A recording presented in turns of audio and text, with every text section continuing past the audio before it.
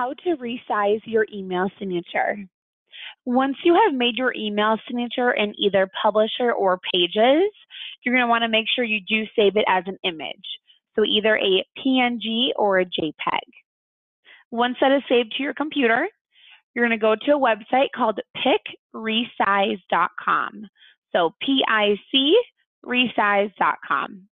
Once you're here, click on this Browse button, and then just click on your signature. Again, make sure it is that JPEG or a PNG, and then just click on Continue. Once you're on the next page, step 2, where it says Resize Your Picture, click on this drop down and bring it to 75% smaller.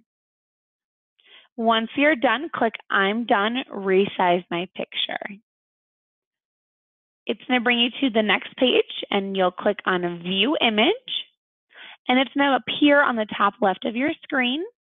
Just right click on that and click Save Image As, and then you'll save it, and then you can put it right into your email signature. Thank you so much.